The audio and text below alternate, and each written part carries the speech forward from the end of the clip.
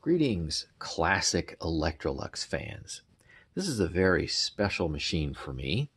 For people who are new to my channel, this is an Electrolux 1401B from 1980. This is a family-owned machine, and by that I mean we actually purchased this machine in 1980, and it's been in my family since then. I acquired this machine in 1987 when my mother no longer wanted it. So I've had it for, well, it's 2019, about 32 years, and it's time to go ahead and do a motor teardown. Now, I've already done some work on this machine in the past. I was able to go and readjust the cord winder so it has enough springiness in it to where the cord goes back in. I did that a number of years ago.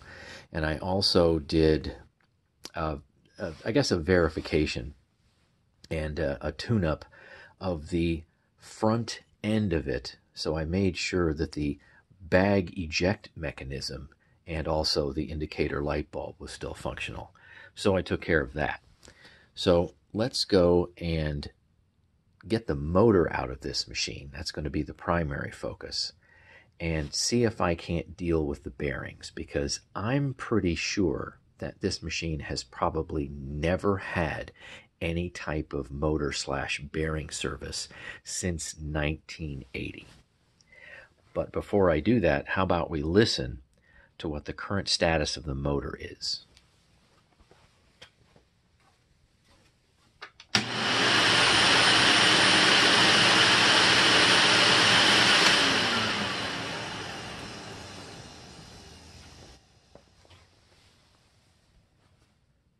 All right, that actually sounds fairly smooth, but I'm counting about a 10-second wind down.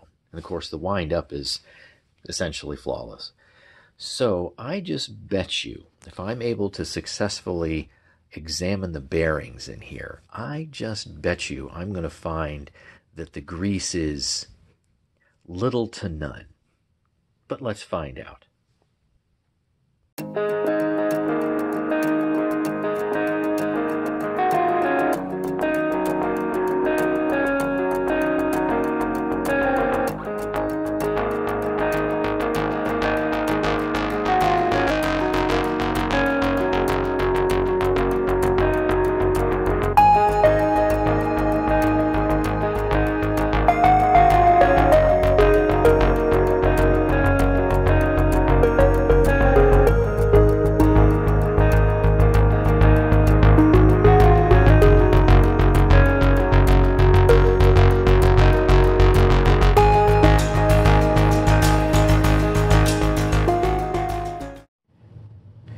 If you were wondering why I don't just pull all these wires off here, it's because I can't.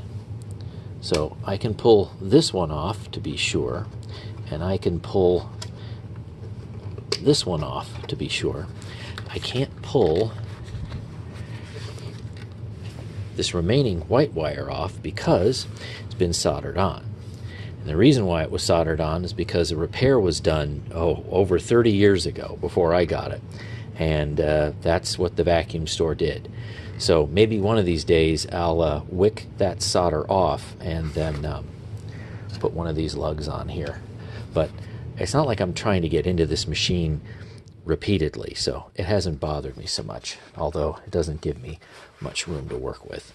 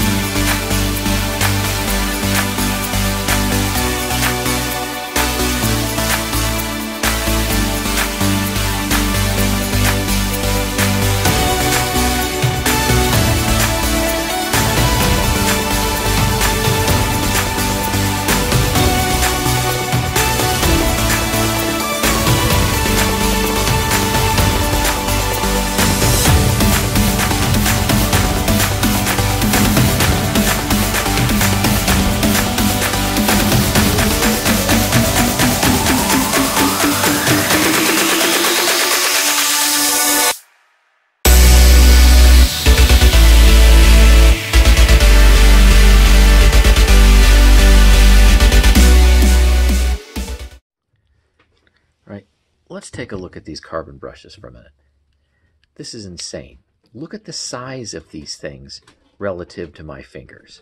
I mean, really. That's just unbelievable. Look at the holders. I mean, they just don't make them like this anymore. This is just entirely too heavy duty for residential use, or at least that's what the manufacturers think. But that is absolutely phenomenal. So that's why this thing lasts so long.